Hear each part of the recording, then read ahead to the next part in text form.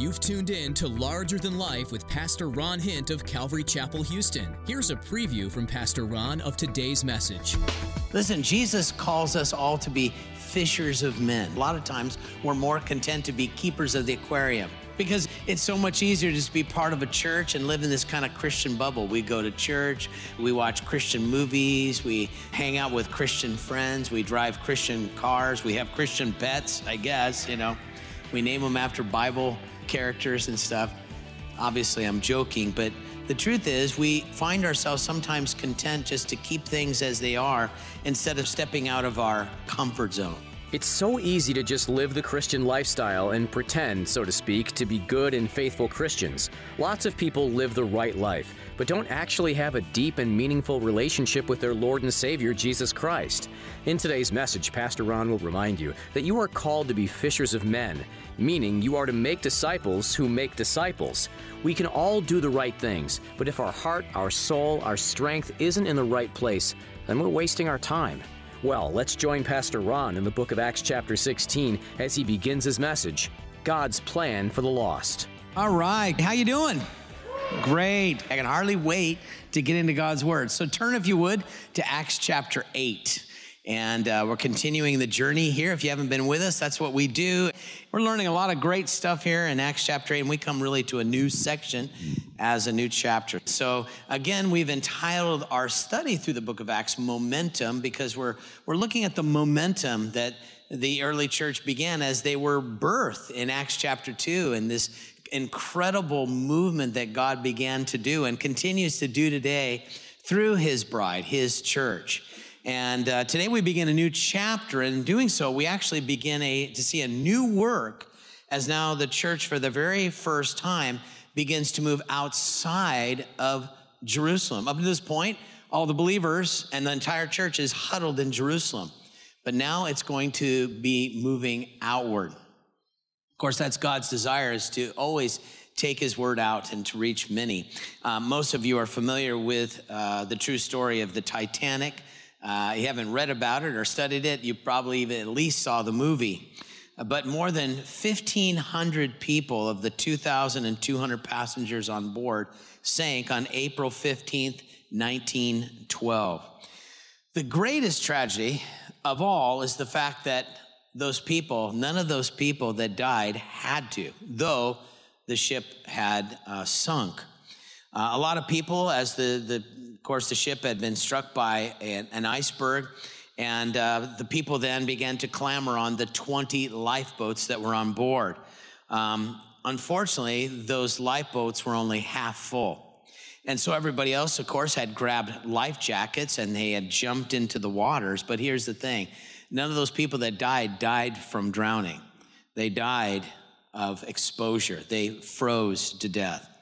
And the people that were in the lifeboats heard the cries. They heard the dying people crying out for help, and they chose not to go back to rescue them in fear that they might be overcome by the amount of people and they too drown or be capsized.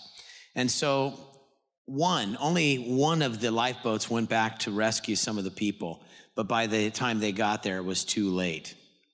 Of the hundreds of people that were in the water, actually 6 people were rescued. But again, think about this. This is the tragedy of everything. Those who died didn't need to, because those who were saved in the boats didn't want to go back and save those that were dying. Now listen, that can happen in the church today, and it does happen. Those who are saved are not going to those that are dying, and they die without Jesus. And it happens. Listen, Jesus calls us all to be fishers of men. A lot of times we're more content to be keepers of the aquarium because it's so much easier to just be part of a church and live in this kind of Christian bubble. We go to church, we watch Christian movies, we hang out with Christian friends, we drive Christian cars, we have Christian pets, I guess, We name them after Bible characters and stuff. Obviously, I'm joking, but the truth is we find ourselves sometimes content just to keep things as they are instead of stepping out of our comfort zone. So my prayer today is that we would all be challenged, myself included for sure, to step out of whatever our comfort zone might be and share the love of Jesus. That's what we find in this passage today. We're going to look at a man by the name of Philip, and he takes the gospel to a group of people that everyone thought was unreachable. Actually, the Jews thought they were unredeemable. Why even go to them? But Philip does, and in the process, many are saved. In fact, there's a revival that breaks out. So I've entitled our message today, God's Plan for the Lost. God is going to use Philip. God wants to use every single one of us. It's not just for the pastor. It's not for the person that has the gift of evangelism. God wants to use all of us to reach the lost. So we're going to be looking at verses 1 through 25, and we're going to divide our time looking at four main thoughts here. And first, we're going to see Stephen's death. And because, again, we've been looking at that. We're just closing that off here in the beginning of this chapter. Then we see the baton is tossed to Philip. We see his declaration as he takes the gospel out.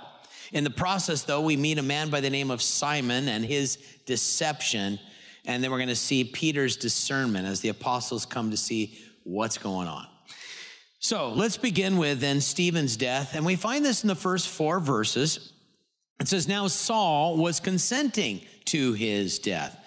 Now, again, we just spent 2 whole chapters looking at the life of Stephen. And wow, what a life. Stephen was a spiritual dynamo.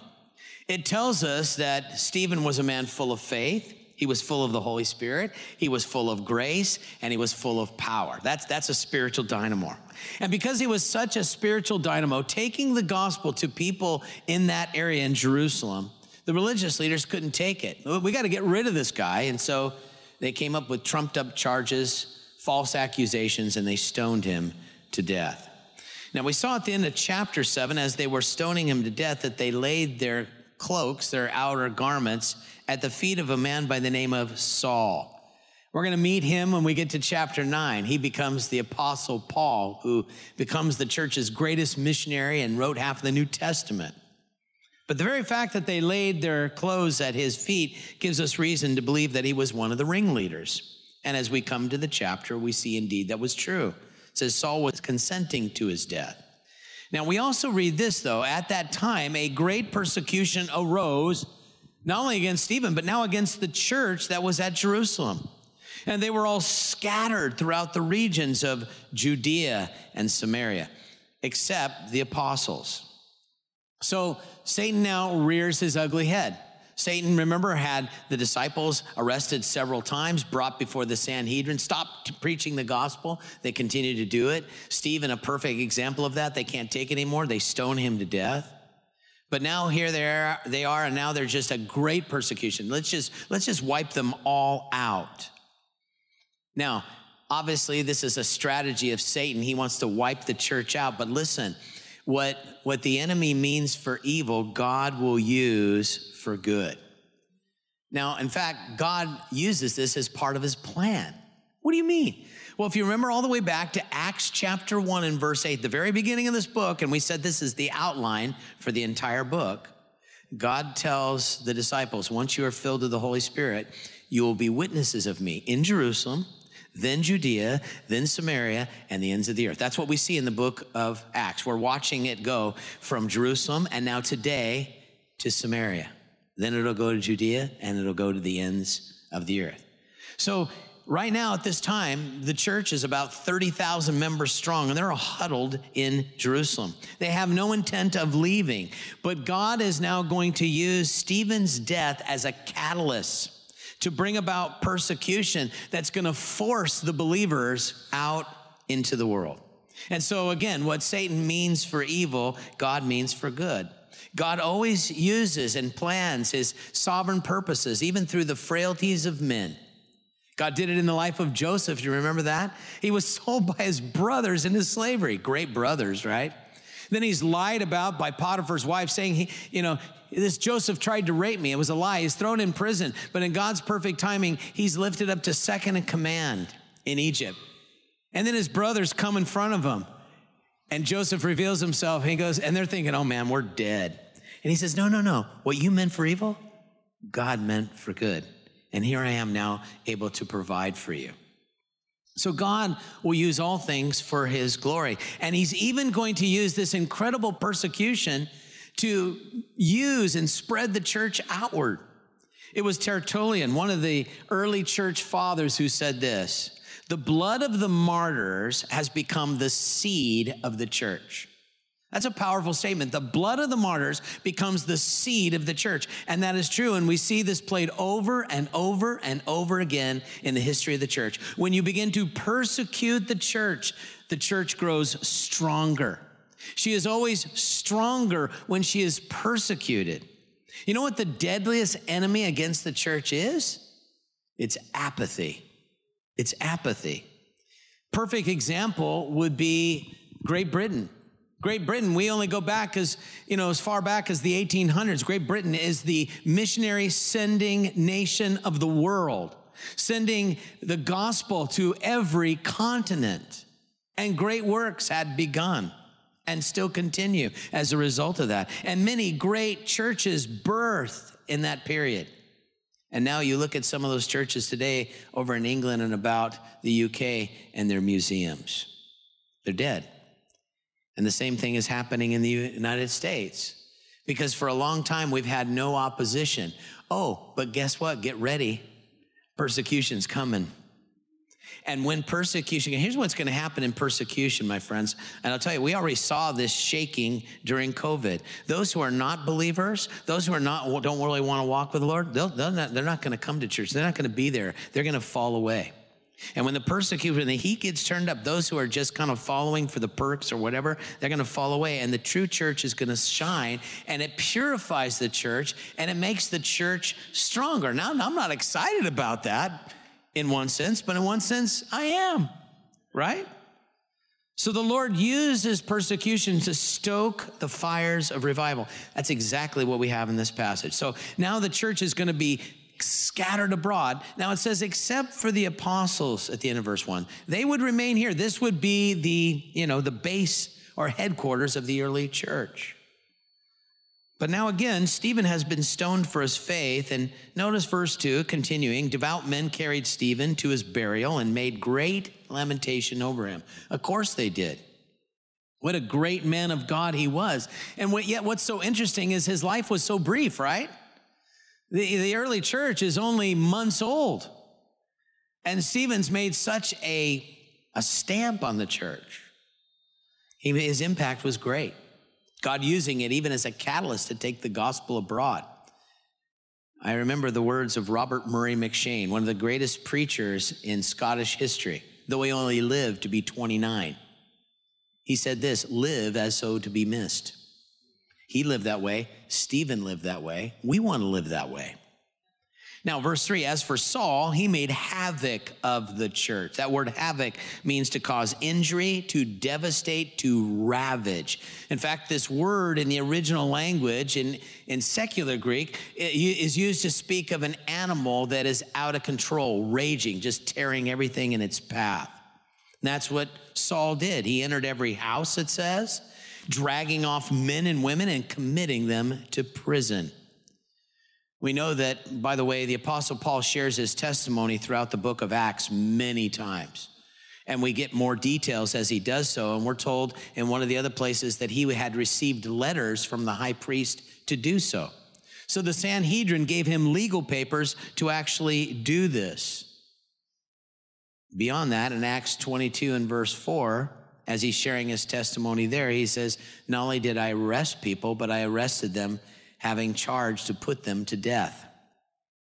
So imagine being a Christian, part of the early church, and your house, your front door is knocked down in the middle of the night, and they drag you and your wife and your children to prison, and then shortly after that, remove your head.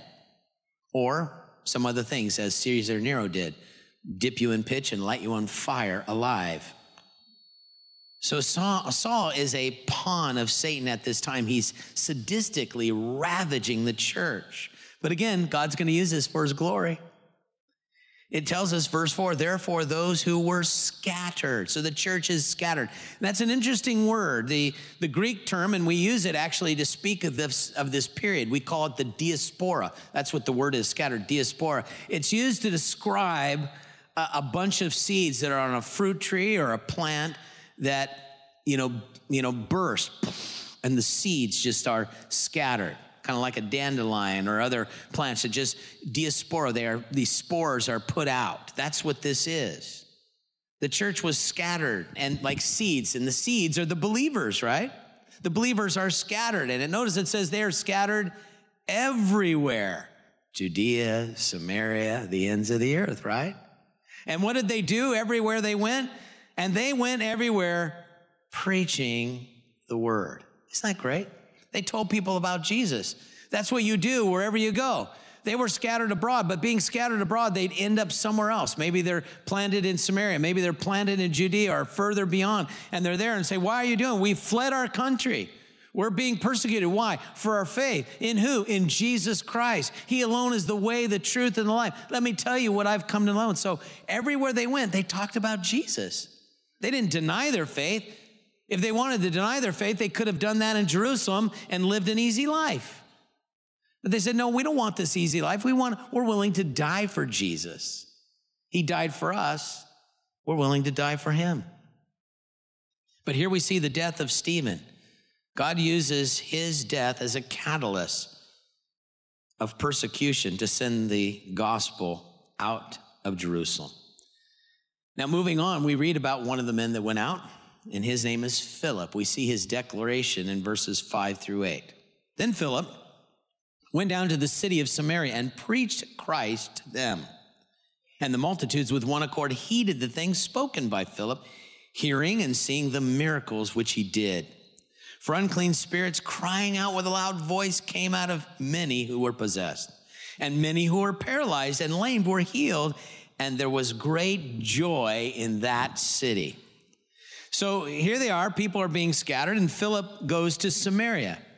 And of course, he does what we're told they all did. He shares the gospel. Now, in doing so, Philip becomes, at least that we understand, he's the first one that's given the notoriety of this. There are others that did it, but we would call him the first missionary, the church's first missionary. So whereas Stephen is the church's first martyr, Philip is the church's first missionary. Now, how did he get to do this? Now, did he go to the apostles and apply for the job? Hey, guys, I'm just sensing, I've been here for a while, and I really like to, Samaria looks like a good place. I'd like to take the gospel there. I don't think he did that, obviously, right? But I will say this, his life was forged before he was the man that God used. Because we know of him, we read of him earlier. Back in the earlier chapters, he's mentioned with Stephen. He's one of the church's first deacons. And because of that, we know that these 7 men, Stephen and Philip and some others, were selected because they were men of good reputation, full of the Holy Spirit and wisdom. So they were spiritually men, godly men. And then what we are told is that they were servants because they served tables. They were involved in helping the widows and the distribution there as the church was growing. But Philip, obviously, like any real servant that really wanted to be used of God, though he was doing menial tasks, he was pouring himself into the things of God. And he noted the apostles, these were men that were giving themselves to prayer and to the word of God. He wanted to do that too. And he was pouring himself into the things of God. And he saw their priority and he made their priority his priority. And I believe that Philip was faithful in the little things. And that's why God was able to use him in this big thing. And all I could say is if you're wanting to be used by God, just be faithful in little things. Just be faithful with what God puts in front of you. Just be faithful. That's it. The Bible says the steps of a good man are ordered by the Lord. Just begin to take those steps of just service to God. God, what do you want to be? I'll be faithful to share Jesus, maybe with a coworker, Jesus in the gas station, Jesus at the grocery store, and then be a man or a woman of God's word. And you'll be surprised what the next step is. I'm sure there were people surprised that it was Philip. Philip did this whole big revival. I'm sure there are people surprised.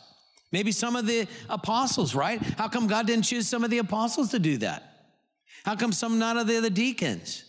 Some of the people were probably surprised, but there was one person not surprised. It was Philip. That's God. God wasn't surprised. He was forging his vessel, Philip, that he could use. And when the time was right, boom. Now you may think, I do want to be used by God, maybe not in this grand way. I mean, just used by God. But Lord, I look at my life and I go, ooh, Someone put that in a poem. I thought it was good because I could relate to it. Lord, my love is sometimes cold. My faith is sometimes small. My zeal lacking, doubts appall. My footsteps sometimes falter. I sometimes stray, and weakness marks me for its prey. I can relate to that. So here's what the rest of the poem says. It's a prayer to God. So God of revival, hear my plea, empower, endue, revive in me. God, I don't want to live this. I want to live for you. So empower me, endue me, revive me. Just make that your prayer. God, use me. And he will. He wants to do that with all of us. Fuel your walk with Jesus every day in his word. Spend time with him in prayer and just walk in obedience. You'll be amazed what God does. God can use anybody that makes himself available. He did with Philip. He'll do it with you. He had a chosen vessel in Philip. So verse 5 says he went to Samaria. Now, if you know your Bible and you've been with us through the gospel, you know there is no love lost between Samaritans and Jews. How did this all happen? Well, real quick. I mean, we don't have time to develop it as much as we can, but you have we have 12 tribes, right? 10 of the tribes are to the north, 2 to the south, that's Judea, and Israel, the 10 tribes to the north. What happens is they fell into idolatry when the kingdom was split. And what happened is the Assyrians, God said, I'm sending the Assyrians. The Assyrians wiped them out. In fact, deported the majority of them. And when Assyria took another country and various other countries, they would put them into the land. So that the land, the 10 tribes, became overcome with pagan nations from other places the Assyrians had assimilated and conquered. And over time, some Jews were in the land and other Jews returned. And when they returned to the land, they intermarried with one another and came up with some kind of quasi-conglomeration of worship that consisted of a little bit of Judaism and a lot of pagan practices. And they made Samaria their capital. They are known to us as the Samaritans. And to the Jews who were purebreds, they see the Samaritans as half-breeds. They wanted nothing to do with them. By the way, Jesus has already demonstrated about a year earlier that he's breaking down walls, that the gospel is for anybody, because he told his disciples one day, I must go through Samaria. Not we're going to Samaria, I must go to Samaria. He had an appointment there. Remember, an appointment with a woman. We call her the woman at the well. And Jesus meets her and, tells her about herself. Hey, you've had many men. She says, yes, I have. She had many guys. She'd slept around. And that's why we know she was at the well by herself in the middle of the day, because women either come at the evening or the early hours to gather water. She was by herself in the middle of the day. She had been ostracized by all the other women in the village. And she was there, and she was just getting her water supply for the day. And Jesus says, you keep drinking from this bucket of water. You got to keep doing it every day. She goes, I know, I do it every day. But I got water for you, that if you drink of it, it'll be a fountain boiling up to living water, everlasting life. And there, Jesus revealed to her that he was the Messiah, and she embraced him. And it tells us in that passage in John chapter 4, she left her water pot, which is pretty awesome. The whole reason she came was to get water, but she now had living water. She left the water pot, and it tells us she went and told the people in her town about Jesus. And it tells us many Samaritans were saved. By the way, as I think of that story, I'm always reminded, just as we are with Philip here, never underestimate the one life that has changed.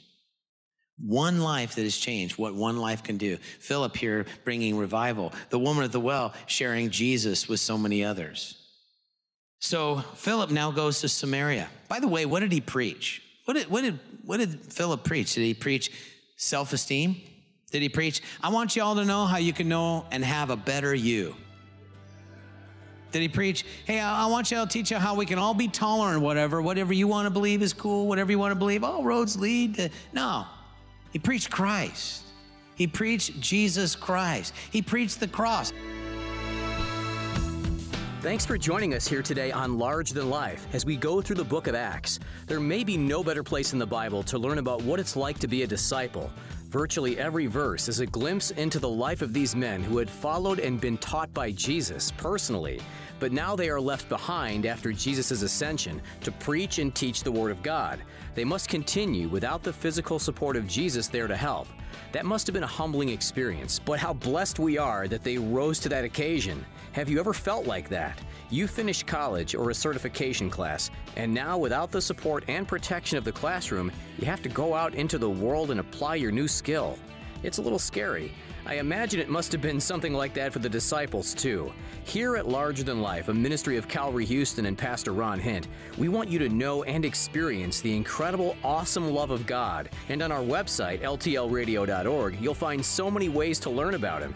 You can find a link to download our mobile app at ltlradio.org and subscribe to the Larger Than Life podcast. This will give you access to every single one of Pastor Ron's messages and many other encouraging resources.